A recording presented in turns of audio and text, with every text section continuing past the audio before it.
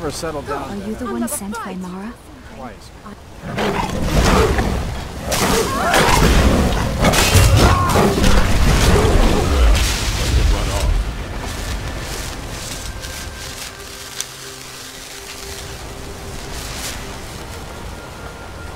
Help! Somebody help! Someone do something.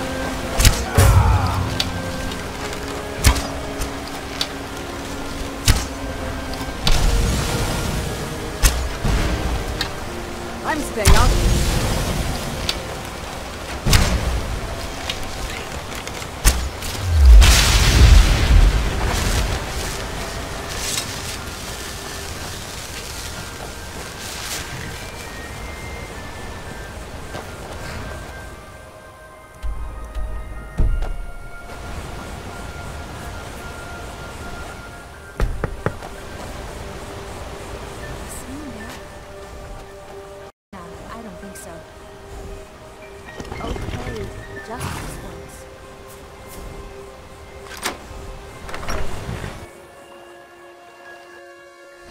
I trust you're not planning any trouble.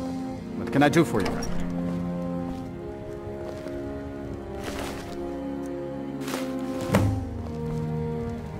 Are you the one sent by Mara? My parents are being impossible. Bassiatus wants to marry me, and I think I love him. But he wants to move to Riften afterwards, and my father won't allow it. He only cares about this stupid town. But Bassiatus makes me happier than anyone ever has. My mother's not any help either. Oh, thank you so much. It's wonderful to have someone around who understands. Have you spoken to my parents yet? Please, my love depends on it.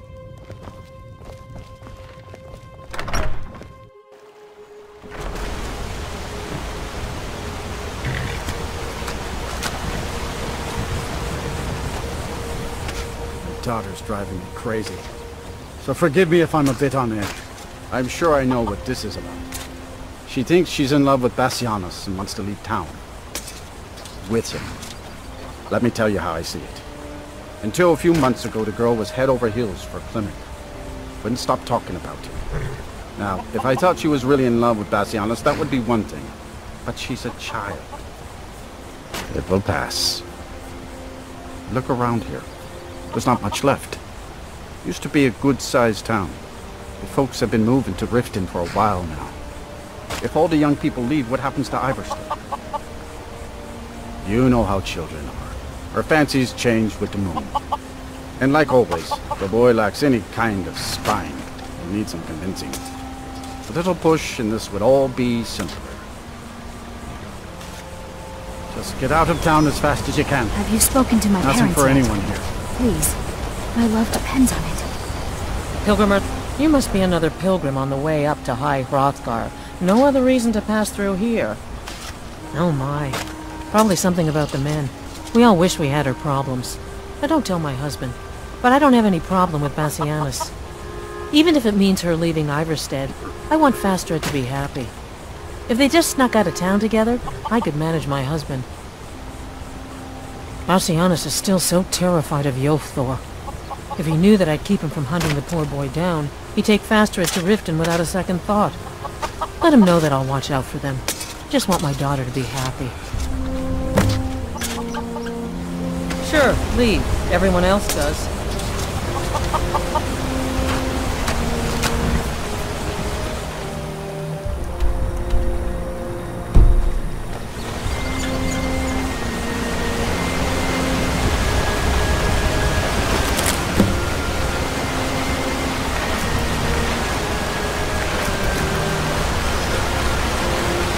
Hello, friend.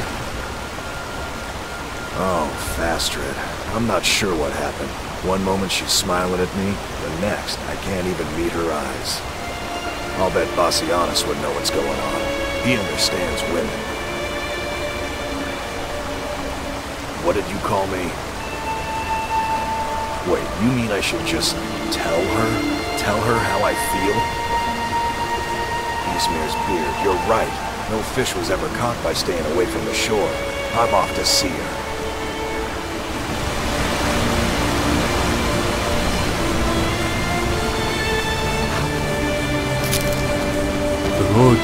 many places, but sometimes it's better to leave. Fastred, I have something to say to you. Klimmek? What is it? I don't want you to leave Irvastead. Why not? Because I would miss you. But I thought you only cared about your fishing. What good are fish if you have to eat them alone? Oh, Klimmek. Hey, good to see you again. Good to see you again. Good Need talking something? to you.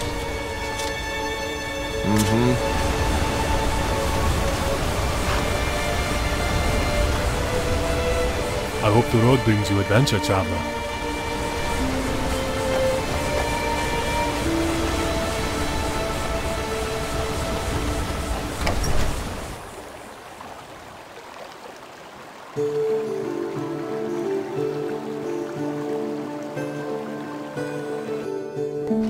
Welcome to the Villamere Inn. If there's anything I can get you, just let me know. Pardon me, my lady. Would you care to hear me play my lute? I'm bored. If you Nobody fancy a wants bit to of have any music, fun. let me know. No, I'm sorry. You must have me mistaken for someone else. I've never even heard that name before. Please, I beg you, don't tell Sibby where I am. He'll kill me. Sibby's been spreading lies about me. You must hear me out. Sibby and I were to be married. We were supposed to be happy together forever. Then I found that wretched poetry from Svana. When I confronted Sibby about it, he threatened to kill me. I was scared, so I told my brother Wulfur. He went to talk to Sibby for me and Sibby killed him. My brother wasn't even armed. When I heard what Sibby did, I fled. And now you found me, and you're going to tell him where I am. A pleasant journey, milady. Is it absolutely You don't look like a pilgrim. Why bother visiting Irvastead? Irvastead is a very tranquil What a boring village. conversation. In his obsession, Daraki had not noticed its simple May the beauty. gods watch over your battles, friend. I wonder what Here, happens take a when look a at customer this. can't afford Some to of the pay for a Jarl's meal men or came drink. by and left this bounty letter. All right, pipe down. You want the whole blessed place to hear you? The arrangement called for a trade. I hope you'll find this suitable. If you're headed up to the monastery, watch your step. It's a long way It's a fine down. day with you. Around.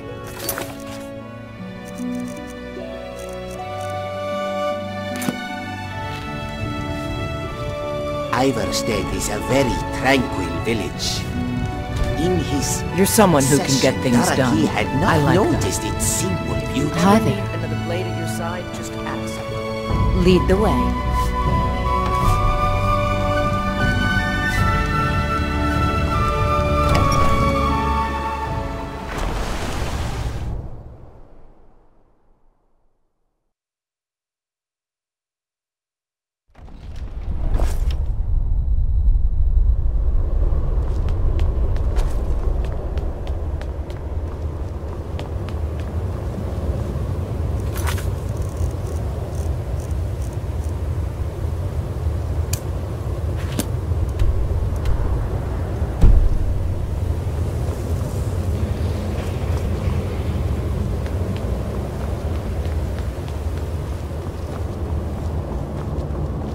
Did you need something?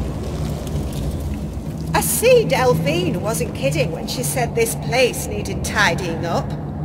That's what happens when you leave a home to dust and age. Although I think most of this mess can't be more than a week old. Someday. If I had to take a guess, I'd say it was Delphine herself that made it. Esben's too bookish to be tossing things around on the floor like a skeever. Not that I'd ever cross Delphine. Oh no, a delicate flower like me has no business talking back to someone with such big feet. I'm bound to get trampled. And then poor Esbern wouldn't have anything to stare at. Well, other than that delightful little wall.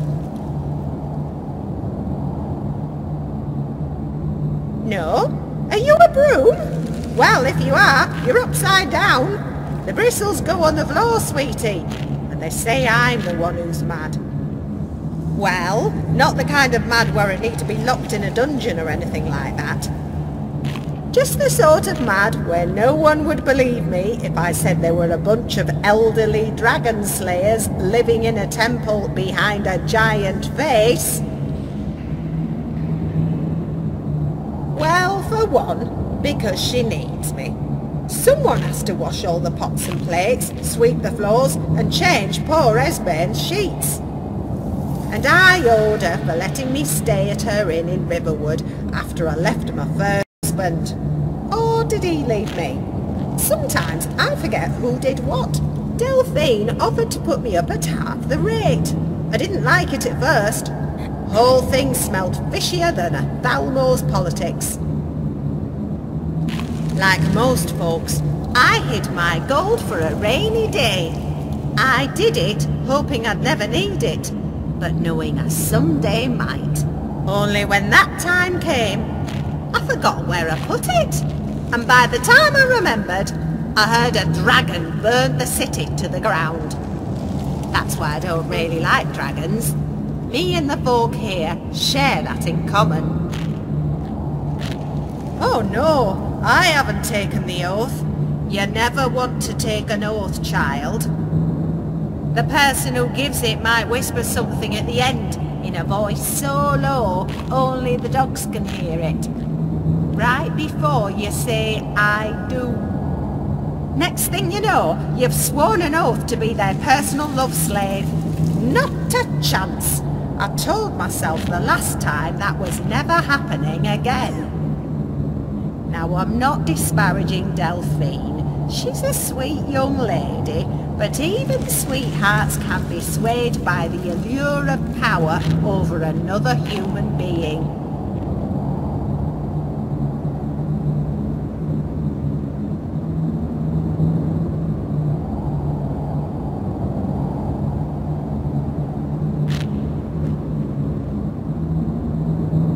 You show me an honourable woman and I'll show you a liar. Right after I sell you a magical hair tonic and the deed to Dragon Bridge. Oh, I don't mean to poke fun. You're young. You're supposed to believe in things that aren't real. Growing up is a process, child. One where you gradually learn to disbelieve. Although if you get too old like me, you start disbelieving in things that are actually real. Delphine said my only responsibility was to be myself. Seeing as I love food and have had a lifelong feud with dust, I mostly cook and clean. I did as much for Einethach when I was staying in Carthwaston, small town to the north of here. Used to be a big town, before all the business with the Forsworn. It'll take some time, but it'll grow back, like a lizard's tail, or an Argonian's. If I had a tail, I'd put a little bow on it. I could use it to sweep too, like having 3 arms and eyes in the back of your head.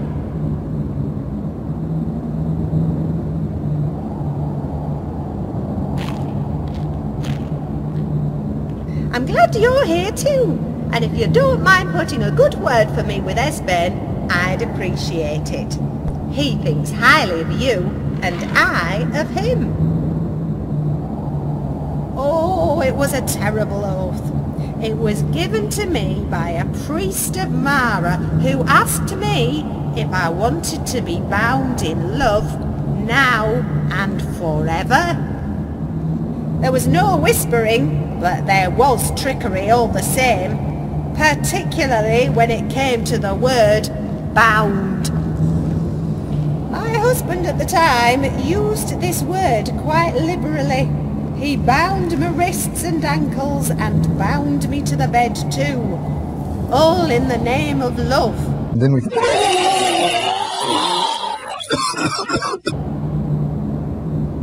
Well, there were shackles, whips, tongs, collars, cuffs, chains, gags and muzzles, pokers, prodders, pincers, rods, ropes and scrolls of paralysis. Most of all, there was pain. Lots and lots of pain. That's what I get for marrying an imperial torturer. But he had the kindest eyes.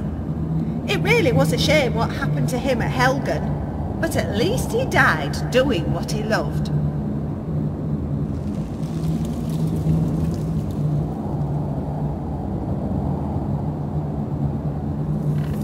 Then where's your funny hat?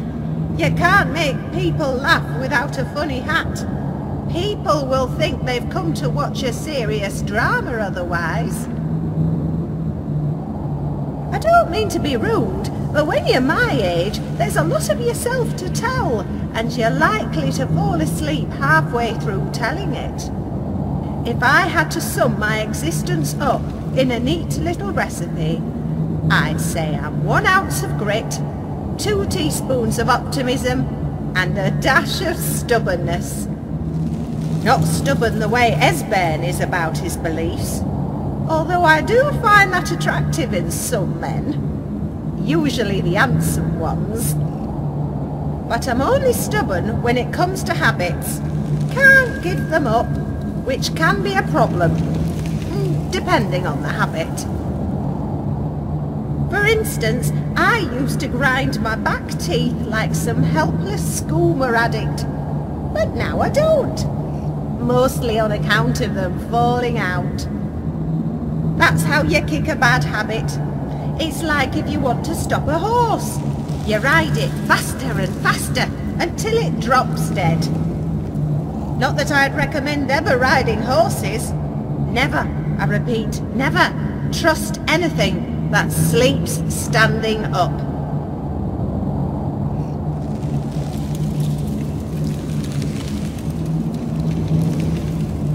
Nothing, dearie.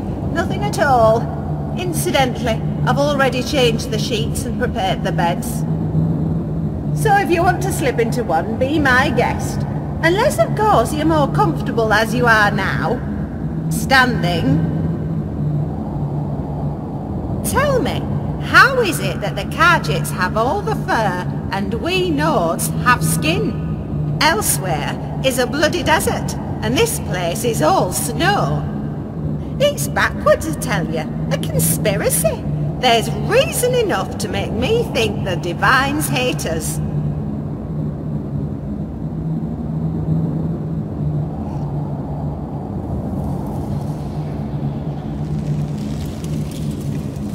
Don't tell that to me. Tell that to the Divines the next time you pray at one of their altars. If only they were more helpful. They'll just try and cure you of disease, even though you ain't got one. Like a bunch of idiot alchemists, all 9 of them. Kainareth, why haven't you given rain to my crops? Well, I don't know. How about I cure your diseases and we call it even? Mara, will I ever find true love? Probably not, but at least I can cure whatever that bandit gave you last night. Oh, they mean well, but good intentions are like having children. They never quite turn out the way you want. Good. Greetings, sword. You're still a sword, aren't you? Blade? Same thing.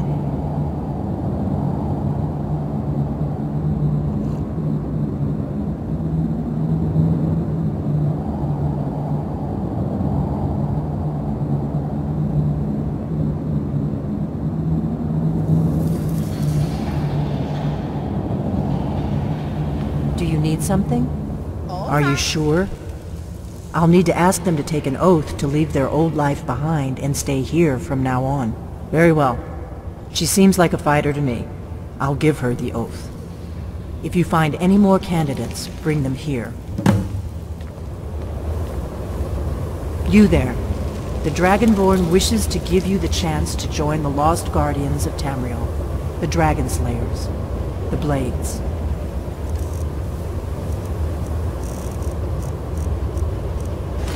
Do you wish to become a Blade?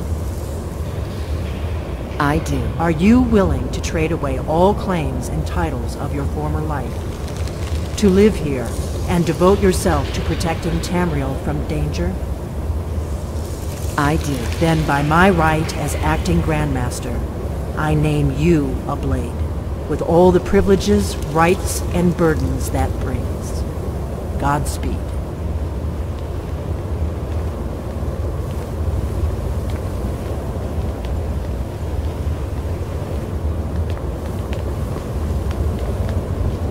By my honor, I pledge to rid Tamriel of dragons. Dragonborn, what do you need?